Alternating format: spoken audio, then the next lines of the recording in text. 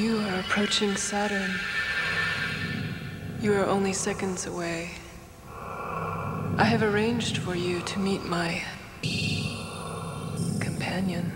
In the mid-90s, Sega had an image problem. With the constant bickering between the Japanese and American branches to their, let's say, questionable marketing strategy in the Americas, they were a company constantly at odds with itself. The launch of the Sega Saturn in North America had numerous black marks. Its surprise retail launch and being $100 more expensive than the competition didn't help matters much, but a good chunk of the games they brought to the table were rushed, which could easily be seen in their ports of Virtua Fighter and Daytona USA. Wow. Daytona was a visual disaster. Low draw distance with graphical pop-in and intense polygon warping made it a game that was really difficult to look at. When compared visually to the original Ridge Racer on PS1, it's no contest. But hidden behind that mess of polygons was a great arcade racer. The controls and handling feel great, the track designs are varied and memorable, and the sense of speed still feels pretty alright despite the unpolished visuals. Daytona USA went on to become one of the Saturn's most popular titles, even being included as a pack-in with the system later on. But as with any popular game, especially a launch game, there's room to iterate and innovate.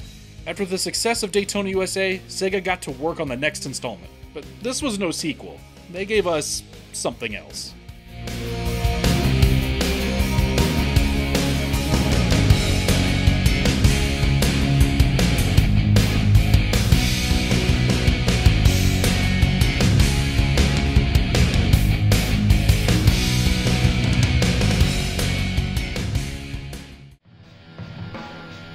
Daytona USA Championship Circuit Edition was released for the Sega Saturn in November of 1996, in Europe and North America.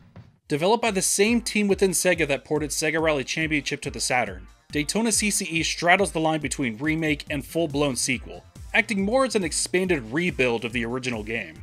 While it includes all 3 original tracks, all retooled and looking spiffier than ever, practically everything else about this game is so radically different from the arcade original. You could technically call this a retoning of Daytona USA. It just gives off such a different vibe than what I'd think you'd want from a Daytona game. Starting with the intro music.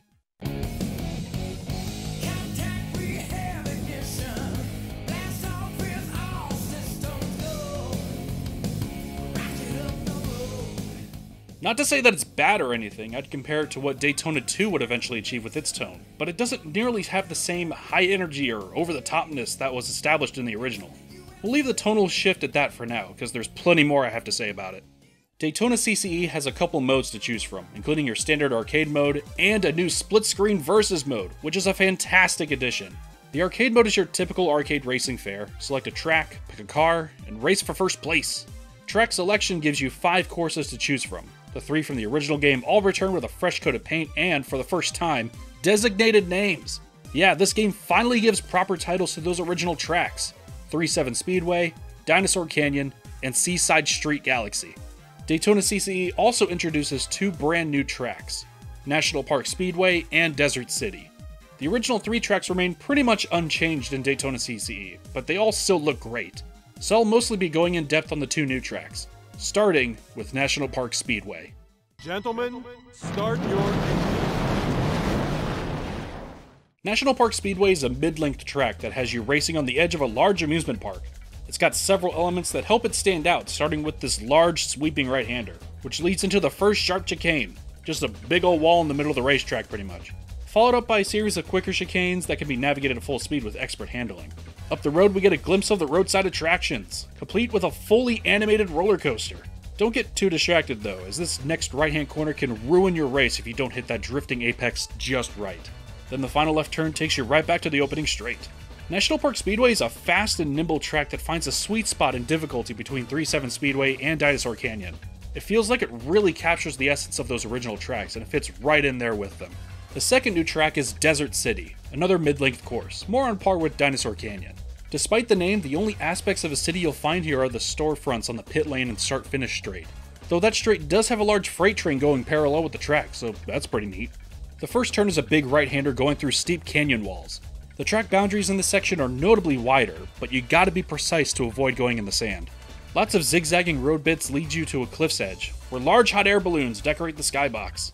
Just up the bend though is a harsh 90-degree hairpin left turn, but nothing a well-executed drift can't handle. After this tunnel comes a big sweeping lefty with an even wider track boundary. Head up the slope, hit a right, and that's a lap of Desert City. If I'm being honest, I feel a bit indifferent about this track. It's certainly not bad, but it's not a go-to for me.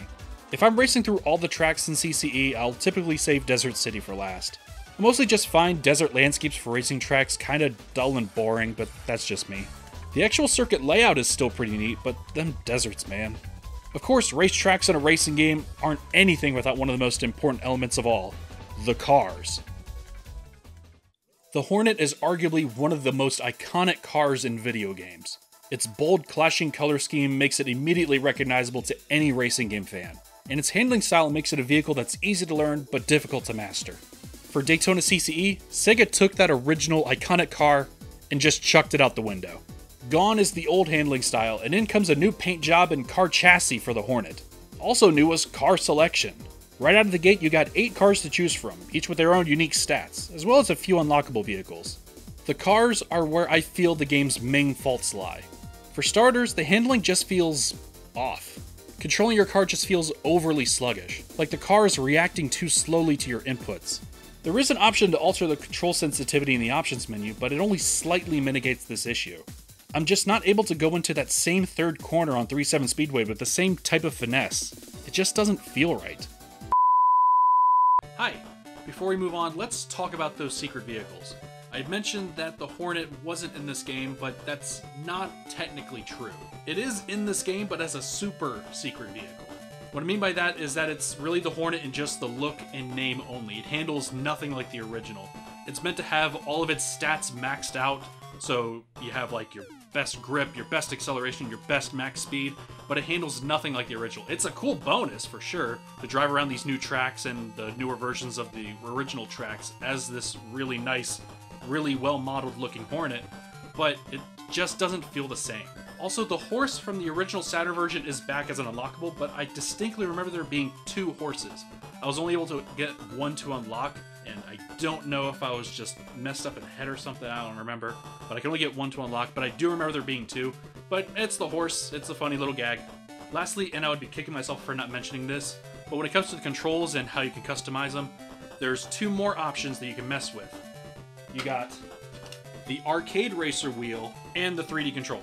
The wheel is probably how I would recommend people play this game. I mean, playing with the control pad is fine, but playing with the precision that you get from playing with an arcade racing wheel is just really how Daytona was meant to be played. You also have the 3D controller, which is a fun little novelty, but I honestly don't recommend you play the game with this. It suffers from the same issues that a lot of other Saturn games that take advantage of it have. The joystick is just way too sensitive to be really accurate at all with it. I didn't honestly bother recording any footage of it because it's just really not that fun to play with. But just take my word for it. Honestly, using the regular control pad is much better than using this thing. But you do got the analog trigger, so that's a plus, I guess. Now, on its own merits, separated from its lineage, the handling is fine. It's just not what I would expect from a game with Daytona USA in its title. And to that degree, we get into the game's overall presentation. Visually, Daytona CCE is an outstanding looking Saturn game. All the added polish to the tracks makes them come to life, and all at a consistent 30 frames per second, making for a much smoother experience than the original Saturn release. But where this all takes a turn, for me, is the game's tone.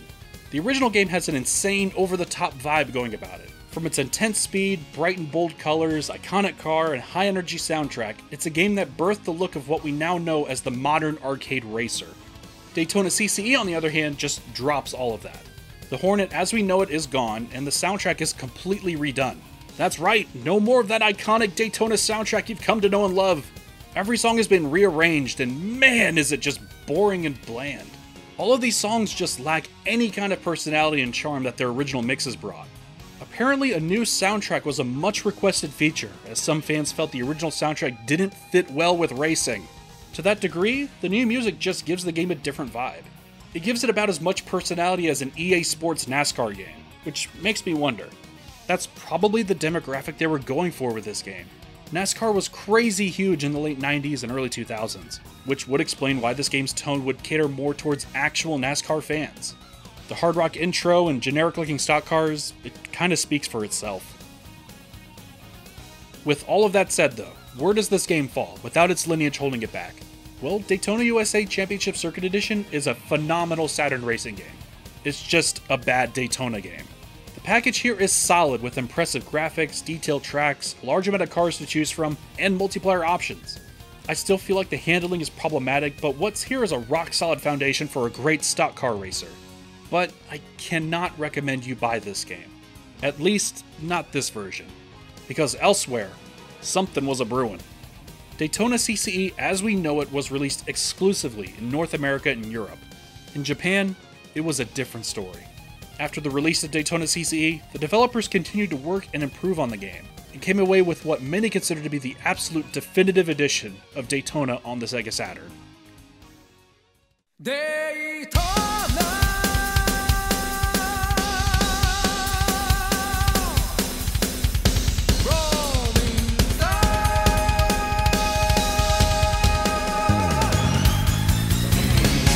Daytona USA Circuit Edition is an expanded version of Daytona CCE released exclusively in Japan in January of 1997. At face value, Circuit Edition is more or less the same game as CCE, but a number of small enhancements have been made to greatly improve the experience, starting with the graphical improvements. The game now has a slightly longer draw distance than its cousin across the pond, which are the kind of graphical enhancements you'll love to see from games of this vintage. They've also added the ability to change the time of day on each of the tracks, which is pretty cool. And here's a big one. The devs have also added in the option to race with the original arcade soundtrack. Not the rearranged soundtrack from the original Saturn version, but the fully synthesized arcade music, which is a first for home consoles. I absolutely love this. They could have just done this and it would have already won my heart. But no, they kept on going with the improvements. The devs also went back and altered the car handling to make it feel a little more like the arcade game. While it doesn't match it one-to-one, I still think this is a massive improvement over CCE. Hitting those drifts just feels so much better in this version.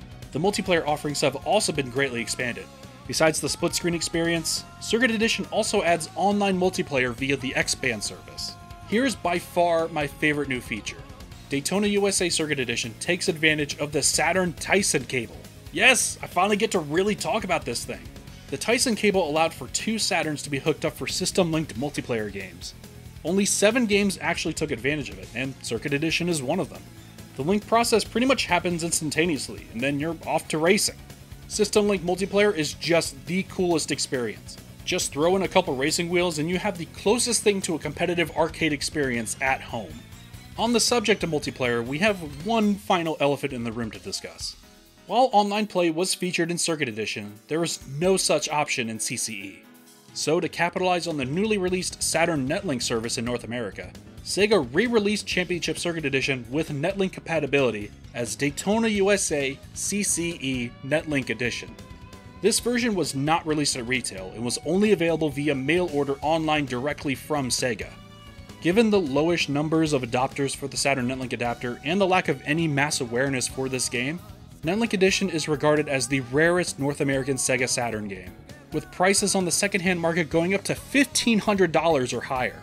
Nothing about Netlink Edition's packaging looks any different from standard CCE. You just get an additional Netlink pamphlet and new disc art. So finding a sealed copy of Netlink Edition is highly suspect, because there's just no way of knowing if it's legit or not without opening it.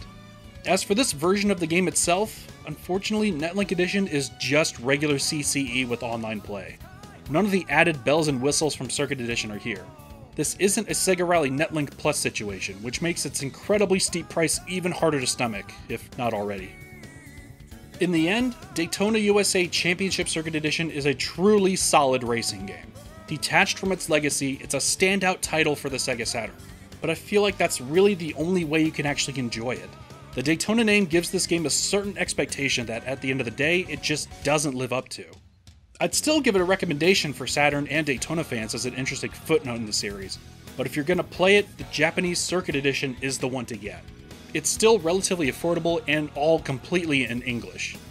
Daytona CCE is a polarizing entry in a legendary series, one when compared to its other entries with an identity crisis, an issue that Sega themselves in the mid-90s knew all too well.